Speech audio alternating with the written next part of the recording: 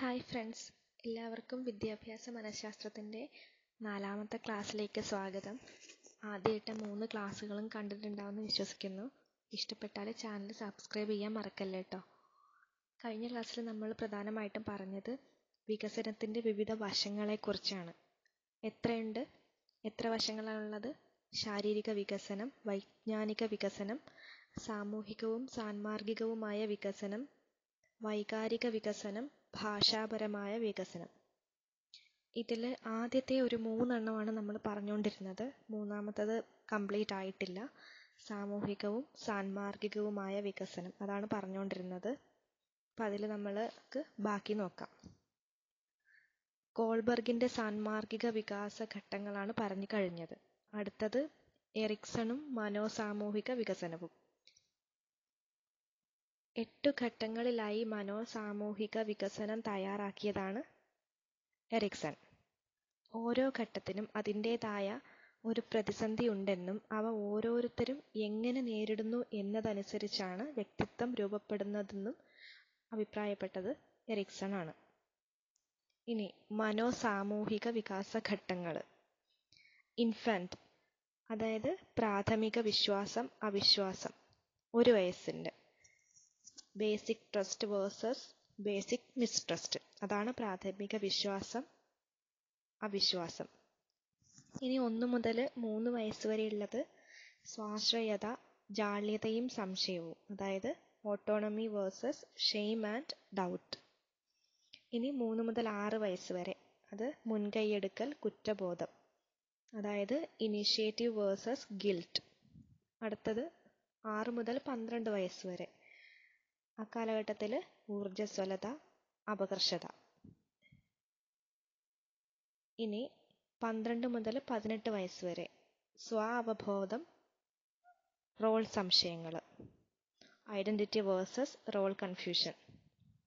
അവസാനത്തത് 18 മുതൽ 35 വയസ്സ് വരെയുള്ളത് ആഴത്തിലുള്ള അടുപ്പം, ഒറ്റപ്പെടൽ, ഇൻറ്റിമസി വേഴ്സസ് ഐസൊലേഷൻ. ഇനി 35 മുതൽ 60 വയസ്സ് വരെയുള്ളത് സൃഷ്ടി, മുരടിപ്പ്. അടുത്തത് 60 വയസ്സ് മുതൽ മുകളിലേക്ക് മനസ്സന്തുലനം, തകർച്ച, ഈഗോ ഇൻറ്റഗ്രിറ്റി വേഴ്സസ് ഡെസ്പയർ. എറിക്സണും മനോസാമൂഹിക വികസനവും. 8 ഘട്ടങ്ങളിലായി മനോസാമൂഹിക വികസനം തയ്യാറാക്കിയത് എറിക്സൺ ആണ്. മനോസാമൂഹിക വികാസ ഘട്ടങ്ങളാണ് നമ്മളിപ്പോൾ പറഞ്ഞത്. അത് ഇൻഫന്റ് മുതൽ 60 വയസ്സിന് മുകളിലേക്ക് വരെയുള്ളത്. ഇനി പിയാഷെയുടെ സാൻമാർഗിക വികസന ഘട്ടങ്ങൾ. പിയാഷെയുടെ അഭിപ്രായത്തിൽ 4 സാൻമാർഗിക വികാസ ഘട്ടങ്ങളുണ്ട്. അതിൽ 1ാമത്തെ ഘട്ടമാണ് അനോമി, അത് 0 മുതൽ 5 വയസ്സ് വരെ. 2ാമത്തത് ഹെറ്ററോണമി, അതോറിറ്റി, 5 മുതൽ 8 വയസ്സ് വരെ. ഹെറ്ററോണമി റെസിപ്രോസിറ്റിയാണ് അടുത്തത്, അത് 8 വയസ്സ് മുതൽ 13 വയസ്സ് വരെയാണ്. ഓട്ടോണമി അഡോളസൻസ്, 13 വയസ്സ് തൊട്ട് 16 വയസ്സ് വരെയുള്ള ഘട്ടത്തിൻ്റെ പേരാണത് ഓട്ടോണമി അഡോളസൻസ്.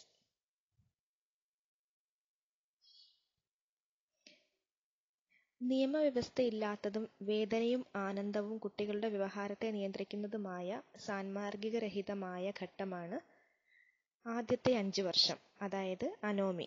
ഇപ്പം വായിച്ചല്ലോ, 4 ഘട്ടങ്ങൾ വായിച്ചു. അതിൽ ആദ്യത്തേതാണ് അനോമി. അത് നിയമവ്യവസ്ഥയില്ലാത്തതും വേദനയും ആനന്ദവും കുട്ടികളുടെ വ്യവഹാരത്തെ നിയന്ത്രിക്കുന്നതുമായ സാൻമാർഗികരഹിതമായ ഘട്ടമാണ് ആദ്യത്തെ 5 വർഷം. അടുത്തത് പ്രതിഫലവും ശിക്ഷയും സാൻമാർഗിക വികസനത്തെ ക്രമപ്പെടുത്തുന്ന ഘട്ടമാണ് ഹെറ്ററോണമി, അതോറിറ്റി ഘട്ടം. പ്രതിഫലവും ശിക്ഷയും സാൻമാർഗിക വികസനത്തെ ക്രമപ്പെടുത്തുന്ന ഘട്ടം അതോറിറ്റി ഘട്ടം. ബാഹ്യമായ അധികാരങ്ങൾ സാൻമാർഗിക വികസനത്തെ നിയന്ത്രിക്കുന്ന ഘട്ടമാണ് ഹെറ്ററോണമി, അതോറിറ്റി. ഹെറ്ററോണമി റെസിപ്രോസിറ്റി എന്ന ഘട്ടത്തിൽ കുട്ടിയുടെ സാൻമാർഗിക വികസനത്തെ നിയന്ത്രിക്കുന്നത് പാരസ്പര്യമാണ്. തനിക്ക് വേദനയുണ്ടാക്കുന്നതൊന്നും മറ്റുള്ളവരോട് പ്രവർത്തിക്കരുതെന്ന് കുട്ടി ചിന്തിക്കുന്ന ഘട്ടം ഹെറ്ററോമി റെസിപ്രോസിറ്റി, അതായത് 8 വയസ്സ് മുതൽ 13 വയസ്സ് വരെ. നീതിബോധത്തിൻ്റെ ഘട്ടമെന്ന് പിയാഷെ വിശേഷിപ്പിച്ച സാൻമാർഗിക വികസന ഘട്ടമാണ് ഓട്ടോണമി അഡോളസൻസ്. നീതിബോധത്തിന്റെ ഘട്ടം അഡോളസൻസ്. അങ്ങനെ വിശേഷിപ്പിച്ചതാരാണ്? പിയാഷെ. റൂസോ നിർദ്ദേശിച്ച നൈസർഗിക പരിണിത ഫലത്തിന്റെ വിനയനം ഉൾപ്പെട്ട ഘട്ടം ഏതാണ്? Discipline of natural consequences. Rousseau നിർദ്ദേശിച്ച നൈസർഗിക പരിണത ഫലത്തിന്റെ വിനയനം ഉൾപ്പെട്ട ഘട്ടം അനോമിയാണ്. ആദ്യത്തെ 5 വർഷം. മുതിർന്നവർ അടിച്ചേൽപ്പിക്കുന്ന കൃത്രിമ പ്രത്യാഘാതത്തിലൂടെ കൈവരുന്ന വിനയമാണ് ഹെറ്ററോണമി authority. Discipline of artificial consequences, അതാണ് ഹെറ്ററോണമി അതോറിറ്റി. ഇനി അടുത്തത് വൈകാരിക വികസനം. ഇപ്പം നമ്മൾ പറഞ്ഞത് ഏത് വികസനമാണ്? എറിക്സണും മനോസാമൂഹിക വികസനമാണ് പറഞ്ഞു കഴിഞ്ഞത്. വൈജ്ഞാനിക വികസനത്തിൽ വരുന്നത് അടുത്തത് വൈകാരിക വികസനം.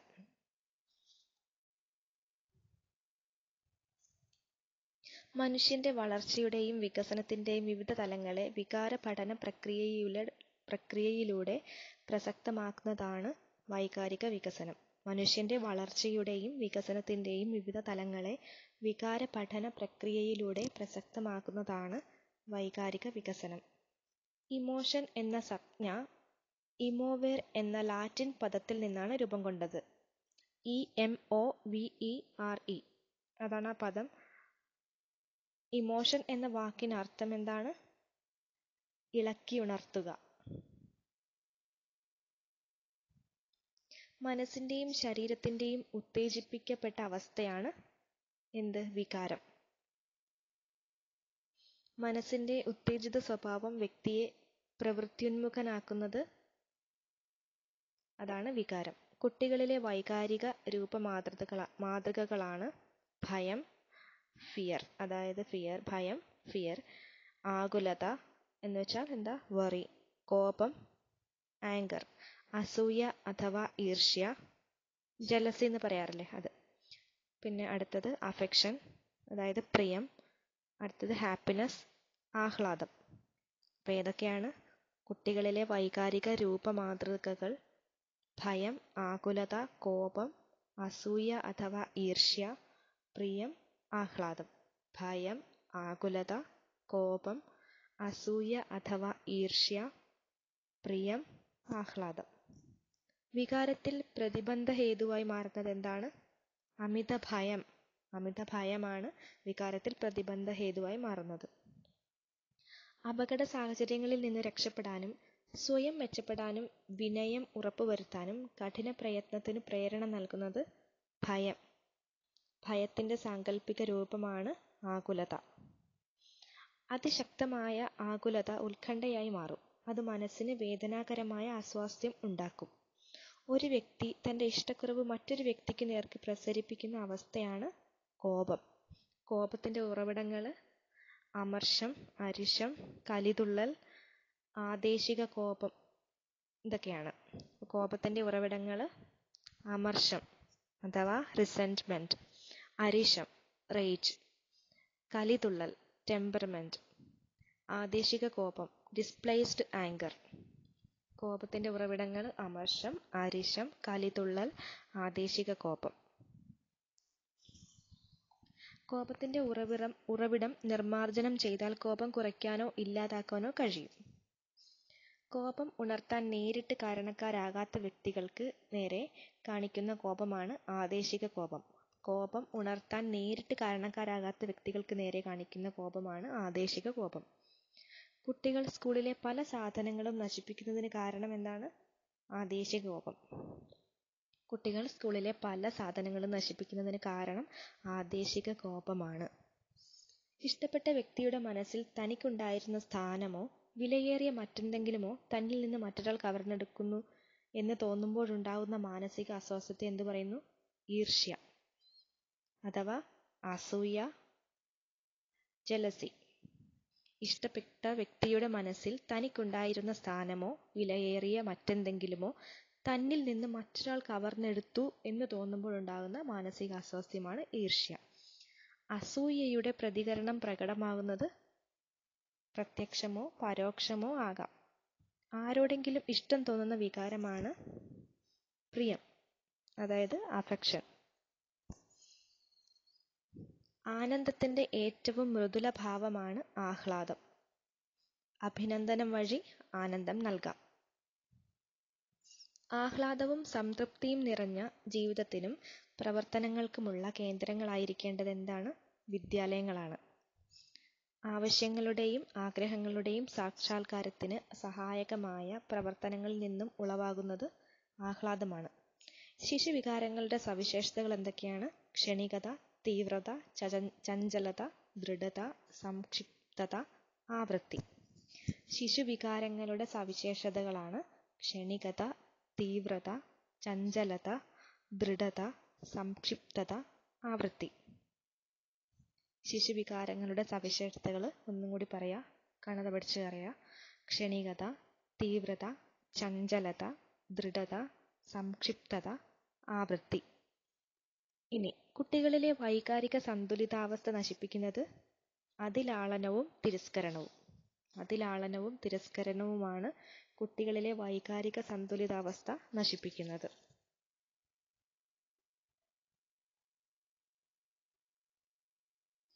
ഇനി വൈകാരിക വികസനവും കാതറിൻ ബ്രിഡ്ജസും. കുട്ടികളിലെ വൈകാരിക വികസനത്തെക്കുറിച്ച് ശാസ്ത്രീയമായി പഠിച്ച മനഃശാസ്ത്രജ്ഞനാണ് കാതറിൻ ബ്രിഡ്ജസ്. നവജാത ശിശുക്കൾ മുതൽ 24 മാസം പ്രായമായ കുട്ടികൾ വരെ ഉൾപ്പെട്ട വലിയ സംഘം ശിശുക്കളെ ഒരു വാത്സല്യ ഗൃഹത്തിൽ വെച്ച് നിരീക്ഷിച്ചാണ് പഠനം നടത്തിയത്. നവജാത ശിശുക്കളിൽ ഒരുതരം എക്സൈറ്റ്മെന്റ് മാത്രമാണ് കാണപ്പെടുന്നത്. 3 മാസമാകുമ്പോൾ ഈ സന്ത്രാസം അഥവാ എക്സൈറ്റ്മെന്റ് അസ്വാസ്ഥ്യമോ ഉല്ലാസമോ ആയി വികസിക്കുന്നു. അപ്പം നവജാത ശിശുക്കളിൽ ഒരുതരം സന്ത്രാസം, അതായത് എക്സൈറ്റ്മെന്റ് അല്ലെങ്കിൽ ഇളക്കം, അത് മാത്രമാണ് ഉണ്ടാവുന്നത്. അത് കഴിഞ്ഞ് 3 മാസം കഴിയുമ്പോഴാണ് അവർക്ക് അസ്വസ്ഥതയോ എന്താണെന്നോ ഉല്ലാസമോ അങ്ങനെയൊക്കെ എന്താണെന്ന് അവർ പ്രകടിപ്പിക്കുന്നത്. 6 മാസമാകുമ്പോൾ നിഷേധാത്മക വികാരങ്ങൾക്ക് മുൻതൂക്കം ഉണ്ടാകുന്നു. അസ്വാസ്ഥ്യവും ഭയവും വെറുപ്പും കോപവും ആയി പിൽക്കാലത്ത് വികസിക്കുകയും ചെയ്യുന്നു. 12 മാസമാകുമ്പോൾ സൃഷ്ടിപരമായ വികാരങ്ങൾ രംഗത്തെത്തുകയും പ്രഹർഷവും പ്രിയവും ആയി വേർതിരിയുകയും ചെയ്യുന്നു. പ്രിയം പ്രായപൂർത്തിയായവരോടുള്ള പ്രിയവും കുട്ടികളോടുള്ള വാത്സല്യവുമായി വേർതിരിഞ്ഞ് ആനന്ദം പ്രത്യക്ഷമാകുന്നു. കാതറിൻ ബ്രിഡ്ജസിന്റെ ബ്രിഡ്ജസ് ചാർട്ട് എന്ന് പറഞ്ഞിട്ട് ഒരു ഫ്ലോ ചാർട്ട് ഉണ്ട്. ഡെവലപ്മെന്റ് ഓഫ് ഇമോഷൻസ് ആണ് അതിലുള്ളത്. അതാണ് നമ്മളിപ്പോൾ പറഞ്ഞു വരുന്നത്. ചാർട്ടായിട്ട് വരച്ചു കഴിഞ്ഞാൽ നമുക്ക് കുറച്ചും കൂടി എളുപ്പമായിരിക്കും പഠിക്കാൻ. അടുത്തത് ഭാഷാ വികസനം അഥവാ ലാംഗ്വേജ് ഡെവലപ്മെന്റ്. മനുഷ്യനെ മറ്റു ജീവിവർഗങ്ങളിൽ നിന്ന് വ്യത്യസ്തനാക്കുന്നത് എന്താണ്? ഭാഷാശേഷിയാണ്. ശബ്ദവും അതിൻ്റെ വിന്യാസവും സംബന്ധിച്ച പഠന വ്യവസ്ഥയാണ് ഭാഷ. ശബ്ദവും അതിൻ്റെ വിന്യാസം സംബന്ധിച്ച വ്യവസ്ഥയും ചേർന്നതാണ് ഭാഷ. ശബ്ദം ഫോണീംസും വ്യവസ്ഥ സിൻടാക്സും ചേർന്നതാണ് ഒരു ലാംഗ്വേജ് അഥവാ ഭാഷ. ഭാഷാ വികസനം കൃത്യമായ ആശയഗ്രഹണത്തെ ആശ്രയിച്ചിരിക്കും.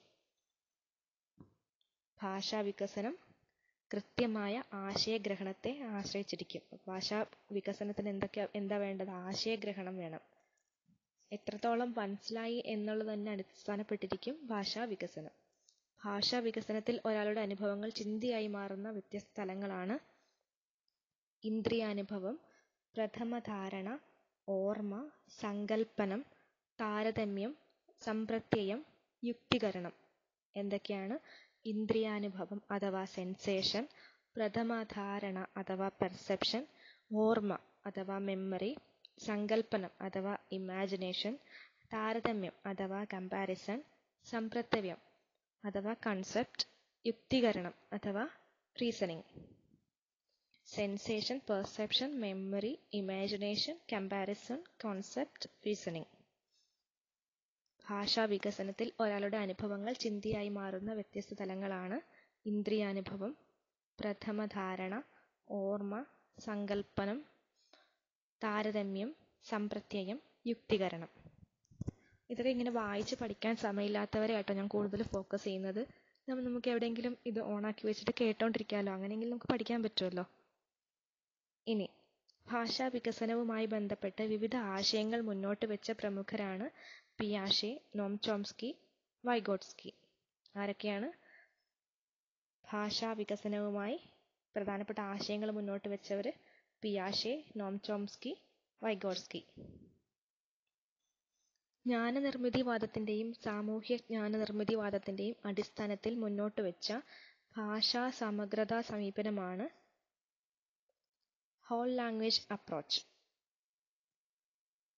പൊതുവെ ഇന്ന് ഭാഷാ പഠനത്തിന് ഹോൾ ലാംഗ്വേജ് അപ്രോച്ച് ആണ് സ്വീകരിച്ചിരിക്കുന്നത്. ഭാഷാ സമഗ്രതാ സമീപനമാണ് ഇന്ന് ഭാഷാ പഠനത്തിന് കോമൺ ആയിട്ട് സ്വീകരിച്ചിട്ടിരിക്കുന്നത്.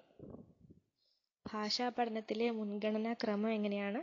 ശ്രവണം, ഭാഷണം, വായന, ലേഖനം. LSRW പഠിച്ചിട്ടല്ലേ? സ്കിൽസ്. ഭാഷാബോധനത്തിന്റെ മുൻഗണനാ ക്രമം listening, speaking, reading and writing.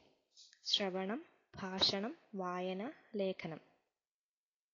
സാധാരണ കാണപ്പെടുന്ന ഭാഷണ വൈകല്യങ്ങളാണ് കൊഞ്ഞ, അതായത് ലിസ്പിംഗ്, അസ്പഷ്ടത, അതായത് സ്ലറിംഗ്, വിക്ക്, അതായത് സ്റ്റട്ടറിംഗ്, അടുത്തത് സ്റ്റാമറിംഗ്. സാധാരണ കാണപ്പെടുന്ന ഭാഷണ വൈകല്യങ്ങൾ, സംസാരിക്കാൻ ബുദ്ധിമുട്ടുണ്ടാക്കുന്ന കാര്യങ്ങളാണ് കൊഞ്ഞ, അസ്പഷ്ടത, വിക്ക്, സ്റ്റാമറിംഗ്. അക്ഷരങ്ങളുടെയും പദങ്ങളുടെയും ഉച്ചാരണത്തിൽ വരുന്ന മാറ്റം ശൈശവകാലത്തെ ഭാഷണ രീതി മാറ്റമില്ലാതെ തുടരുന്ന ഭാഷണ വൈകല്യത്തെ കൊഞ്ഞ എന്ന് പറയുന്നു. അക്ഷരങ്ങളുടെയും പദങ്ങളുടെയും ഉച്ചാരണത്തിൽ വരുന്ന മാറ്റം ശൈശവകാലത്തെ ഭാഷണ രീതി മാറ്റമില്ലാതെ തുടരുന്ന ഭാഷണ വൈകല്യം കൊഞ്ഞ. ഒന്നിലധികം പദങ്ങൾ അസാധാരണമായി ഒട്ടിച്ചേരുന്നത് മൂലമുണ്ടാകുന്ന ഭാഷണ വൈകല്യമാണ് അസ്പഷ്ടത. ഒരു പദം ഉച്ചരിക്കുന്നതിന് മുമ്പ് കുട്ടി ചില അക്ഷരങ്ങൾ ആവർത്തിക്കുന്നതാണ് വിക്ക്.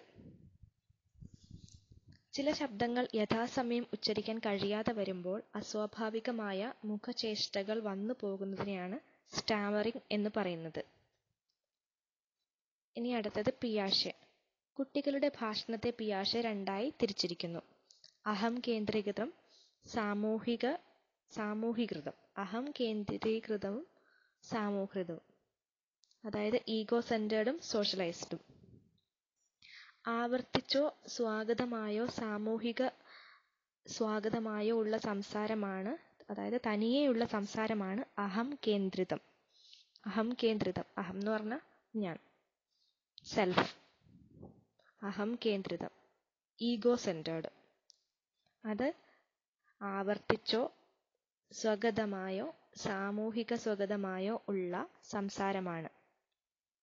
ശ്രോതാക്കൾക്ക് പങ്കില്ലാത്ത ഭാഷണമാണ് അഹം കേന്ദ്രിത ഭാഷണം. കേൾവിക്കാർക്ക് പങ്കില്ലാത്ത ഭാഷണമാണ് അഹം കേന്ദ്രിത ഭാഷണം, അതായത് സെൽഫ്, തനിയെ സംസാരിക്കുന്നതാണ്. അന്യരെ വിമർശിച്ചുകൊണ്ട് അഭിപ്രായ പ്രകടനങ്ങൾ നടത്തുന്നത് സാമൂഹികൃത ഭാഷണം. അന്യരെ വിമർശിച്ചുകൊണ്ട് അഭിപ്രായ പ്രകടനങ്ങൾ നടത്തുന്നത് സാമൂഹികൃത ഭാഷണം. അതിൽ ഉൾപ്പെടുന്നതാണ് ആജ്ഞാപിക്കുന്നത്, അപേക്ഷിക്കുന്നത്, ചോദ്യങ്ങൾ ചോദിക്കുന്നത്, ചോദ്യങ്ങൾക്ക് ഉത്തരം പറയുന്നത്. അതൊക്കെയാണ് സാമൂഹികൃത ഭാഷണം. സാമൂഹികൃത ഭാഷണത്തിൽ ശ്രോതാവിനോട് സംസാരിക്കുന്നു, അതായത് ലിസണർ ഉണ്ടായിരിക്കും അതിനകത്ത്. നേരത്തെ പറഞ്ഞ ഈഗോ സെന്റേർഡ് ആണെങ്കിൽ ശ്രോതാവില്ല, ശ്രോതാക്കൾക്ക് അതിൽ പങ്കില്ല. സാമൂഹികൃത ഭാഷണത്തിൽ ശ്രോതാവിനോട് സംസാരിക്കുന്നു. ആദ്യത്തെ 2-3 വർഷങ്ങളിലെ ഭാഷണം അധികവും അഹം കേന്ദ്രീകൃതമാണ്. അതിനുശേഷം ഭാഷണം കൂടുതൽ സാമൂഹികൃതമായി തീരുന്നു. പ്രായം കൂടുന്തോറും തനിയെ സംസാരിക്കുന്നതിനേക്കാൾ അന്യരോട് സംസാരിക്കാനുള്ള പ്രവണതയേറുന്നു. ഇനി നോം ചോംസ്കി എന്തൊക്കെയാ പറഞ്ഞിട്ടുള്ളത് നോക്കാം. ആധുനിക ഭാഷാശാസ്ത്രത്തിന്റെ പിതാവാണ് Noam Chomsky. Language and mind എന്ന ഗ്രന്ഥത്തിന്റെ കർത്താവാണ് നോം ചോംസ്കി. നോം ചോംസ്കിയുടെ ബുക്കിന്റെ പേര് ലാംഗ്വേജ് ആൻഡ് മൈൻഡ്. ആധുനിക ഭാഷാശാസ്ത്രത്തിന്റെ പിതാവ് ആരാണ്? Noam Chomsky. ചോംസ്കിയുടെ പ്രധാനപ്പെട്ട മറ്റ് ബുക്സ് ഏതൊക്കെയാണെന്ന് നോക്കാം. Syntactic structures, current issues in linguistic theory, reflections on language. ഭാഷയുടെ വികാസത്തിനായി മനുഷ്യ മസ്തിഷ്കത്തിൽ ഭാഷ സ്വായത്തമാക്കുന്നതിനുള്ള ഉപകരണം LAD ഉണ്ടെന്ന് വിശദീകരിച്ചതാരാണ്? Noam Chomsky. കുട്ടിയുടെ ഭാഷാവികാസം ഏത് സംസ്കാരത്തിലായാലും ഒരേ രീതിയിലാണ് നടക്കുന്നത് എന്നഭിപ്രായപ്പെട്ടത് നോം ചോംസ്കിയാണ്. കുട്ടിയുടെ ഭാഷാവികാസം ഏത് സംസ്കാരത്തിലായാലും ഒരുപോലെയാണ് നടക്കുന്നത്, അല്ലെങ്കിൽ ഒരേ രീതിയിലാണ് നടക്കുന്നത് എന്ന് പറഞ്ഞത് നോം ചോംസ്കിയാണ്. ഭാഷാവികാസ ഘട്ടങ്ങൾ ഭൂരിഭാഗം കുട്ടികളിലും ഒരേ പ്രായത്തിൽ തന്നെയാണ് നടക്കുന്നത്. ഇതൊക്കെ നോം ചോംസ്കിയുടെ തിയറിയിലെ ഇമ്പോർട്ടൻ്റ് പോയിന്റ്സ് ആണ്. ഭാഷാവികാസ ഘട്ടങ്ങൾ ഭൂരിഭാഗം കുട്ടികളിലും ഒരേ പ്രായത്തിൽ തന്നെയാണ് നടക്കുന്നത്. ഭാഷയുടെ പ്രാഗ് രൂപം നമ്മുടെ മസ്തിഷ്കത്തിലുണ്ട്. അതുപയോഗിച്ച് ഭാഷ നിർമ്മിച്ചെടുക്കാൻ കുട്ടിയെ പ്രാപ്തമാക്കുകയാണ് വേണ്ടത്. അങ്ങനെയാണ് നോം ചോംസ്കി പറഞ്ഞിട്ടുള്ളത്. ഇനി രചനാന്തരണ പ്രജനന വ്യാകരണം, ട്രാൻസ്ഫോർമേഷണൽ ജനറേറ്റീവ് ഗ്രാമർ. ഈ തിയറി നമ്മൾ പഠിച്ചിട്ടുണ്ടല്ലോ അല്ലേ? എന്ന ആശയത്തിന്റെ വക്താവ് ആരാണ്? ചോംസ്കി. ചോംസ്കിയുടെ തിയറിയാണ് transformational generative grammar. ഭാഷാജ്ഞാനം വളർത്താനുള്ള പ്രവർത്തനങ്ങൾ. ഭാഷാജ്ഞാനം എങ്ങനെയൊക്കെ വളർത്താം? സംഭാഷണത്തിലൂടെ, കഥാവതരണത്തിലൂടെ, കവിതാലാപനത്തിലൂടെ, അനുഭവ വിവരണങ്ങളിലൂടെ, യാത്രാവിവരണങ്ങളിലൂടെ. ഭാഷാജ്ഞാനം എങ്ങനെയൊക്കെ വളർത്താം? സംഭാഷണം, കഥാവതരണം, കവിതാലാപനം, അനുഭവ വിവരണങ്ങൾ, യാത്രാവിവരണങ്ങൾ. ഭാഷയും ചിന്തയും പരസ്പര പൂരകങ്ങളാണെന്ന് അഭിപ്രായപ്പെട്ടത് ചോംസ്കിയാണ്. വാക്കുകളോ വാക്യങ്ങളോ അല്ല മനസ്സിൽ തങ്ങേണ്ടത്, നിർമ്മിക്കപ്പെടുന്ന ആശയങ്ങളാണ്. ഒരു വൈകാരിക സമഗ്ര ചിത്രം മനസ്സിൽ നിർമ്മിച്ചെടുക്കാനാണ് കുട്ടികളെ പ്രാപ്തരാക്കേണ്ടത് എന്നാണ് ചോംസ്കി പറഞ്ഞിട്ടുള്ളത്. മനുഷ്യൻ ജനിക്കുന്നത് ഭാഷാ പഠന സംവിധാനത്തോടെയാണെന്ന് പറഞ്ഞ ഭാഷാശാസ്ത്രജ്ഞനാണ് നോം ചോംസ്കി. ഇത് UP സ്കൂൾ അസിസ്റ്റന്റ് പരീക്ഷയ്ക്ക് ചോദിച്ചിട്ടുള്ള ചോദ്യമാണ്. മനുഷ്യൻ ജനിക്കുന്നത് ഭാഷാ പഠന സംവിധാനത്തോടെയാണെന്ന് പറഞ്ഞ ഭാഷാശാസ്ത്രജ്ഞൻ ആരാണ്? Noam Chomsky. ഇനി വൈഗോട്സ്കി. സമൂഹത്തിന്റെ സംസ്കാരത്തിന്റെ സ്പഷ്ടമായ തെളിവും അതിന്റെ വളർച്ചയിലെ ഏറ്റവും ശക്തമായ ഉപകരണവുമാണ് ഭാഷ എന്ന് പറഞ്ഞത് വൈഗോട്സ്കിയാണ്. സമൂഹത്തിന്റെ സംസ്കാരത്തിന്റെ സ്പഷ്ടമായ തെളിവും അതിന്റെ വളർച്ചയിലെ ഏറ്റവും ശക്തമായ ഉപകരണവുമാണ് ഭാഷ എന്ന് പറഞ്ഞത് വൈഗോട്സ്കി. ഭാഷയ്ക്കും ചിന്തയ്ക്കും വ്യത്യസ്ത ജനിതക വേരുകളാണുള്ളത്. രണ്ടും വികാസം പ്രാപിക്കുന്നത് വ്യത്യസ്ത വഴികളിലൂടെയാണ് എന്ന് പറഞ്ഞത് വൈഗോട്സ്കിയാണ്. അഹം കേന്ദ്രിത സംഭാഷണം വെറും അർത്ഥശൂന്യമായ ഒരു വ്യവഹാരമല്ല എന്നഭിപ്രായപ്പെട്ടത് വൈഗോട്സ്കി. ബാഹ്യവും സമൂഹവൽകൃതവുമായ വാചിക ഭാഷണത്തിൽ നിന്ന് സംഭാഷണത്തിലേക്കുള്ള സംക്രമണത്തെ ചൂണ്ടിക്കാണിച്ചത് വൈഗോട്സ്കി. ബാഹ്യവും സമൂഹവൽകൃതവുമായ വാചിക ഭാഷണത്തിൽ നിന്ന് സംഭാഷണത്തിലേക്കുള്ള സംക്രമണത്തെ ചൂണ്ടിക്കാണിച്ചത് വൈഗോട്സ്കി. ആന്തരീകരണം ചിന്തയെ സഹായിക്കുന്നു, വ്യവഹാരത്തെയും യുക്തിചിന്തനത്തെയും ക്രമീകരിക്കുന്നു. ഇതാണ് വൈഗോട്സ്കിയുടെ ആശയങ്ങൾ. ഇപ്പം നമ്മളിപ്പോൾ ആരുടെയൊക്കെ ആശയങ്ങളാണ് കണ്ടത്? വൈഗോട്സ്കിയുടെ, പിന്നെ പിയാഷെയുടെ, ചോംസ്കിയുടെ. ഇത് ലാംഗ്വേജ് ഡെവലപ്മെന്റ് അതിൻ്റെ കീഴിൽ വരുന്ന ആൾക്കാരാണ്. ഭാഷാശാസ്ത്രജ്ഞനാണ് നോം ചോംസ്കി, പിയാഷെ, വൈഗോട്സ്കി.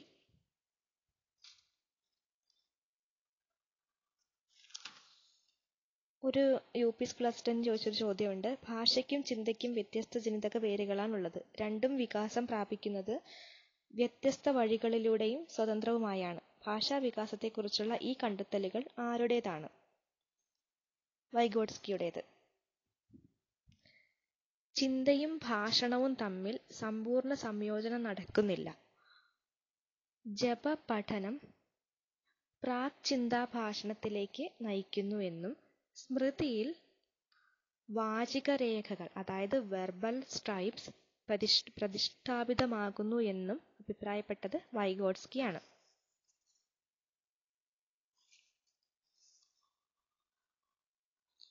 അപ്പോൾ ഇമ്പോർട്ടൻ്റ് ആയിട്ട് ഏതൊക്കെയാ ഭാഷാ വികസനത്തിൽ പഠിക്കേണ്ടത്? പിയാഷയുടെ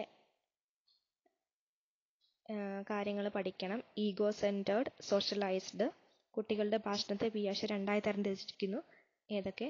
ഈഗോ സെൻറ്റേർഡും സോഷ്യലൈസ്ഡും. അഹം കേന്ദ്രിതവും സാമൂഹികൃതവും. നോം ചോംസ്കിയുടെ ലാംഗ്വേജ് ആൻഡ് മൈൻഡ് എന്ന ബുക്ക്, ആധുനിക ഭാഷാശാസ്ത്രത്തിൻ്റെ പിതാവാണ് നോം ചോംസ്കി.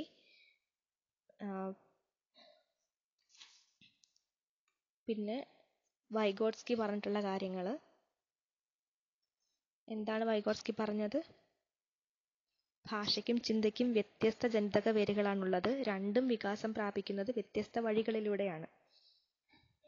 അഹം കേന്ദ്രിത ഭാഷണം വെറും അർത്ഥശൂന്യമായ ഒരു വ്യവഹാരമല്ല. ഇങ്ങനെയും അഭിപ്രായപ്പെട്ടത് വൈഗോട്സ്കിയാണ്. അപ്പോൾ ഈ രണ്ട് കാര്യങ്ങൾ പഠിക്കണം. പിന്നെ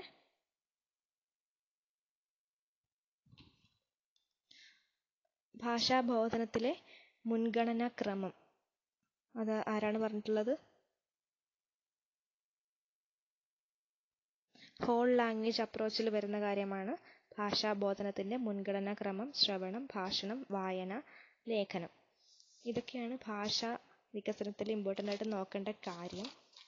ഇനി ഇത്രയും പറഞ്ഞുകൊണ്ട് ഈ ക്ലാസ് അവസാനിപ്പിക്കാം. അടുത്ത ക്ലാസ്സിൽ പറയാൻ പോകുന്നത് അഭിപ്രേരണ അഥവാ മോട്ടിവേഷൻ, അതിനെക്കുറിച്ചാണ്.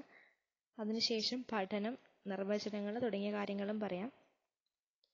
ഈ ക്ലാസ് എല്ലാവരും കേൾക്കുക. ഇഷ്ടപ്പെടുവാണെങ്കിൽ ലൈക്ക് ചെയ്യുക. ഈ ചാനൽ സബ്സ്ക്രൈബ് ചെയ്യുക. എന്തെങ്കിലും അഭിപ്രായങ്ങളുണ്ടെങ്കിൽ കമൻറ്റും ചെയ്യുക. Thank you.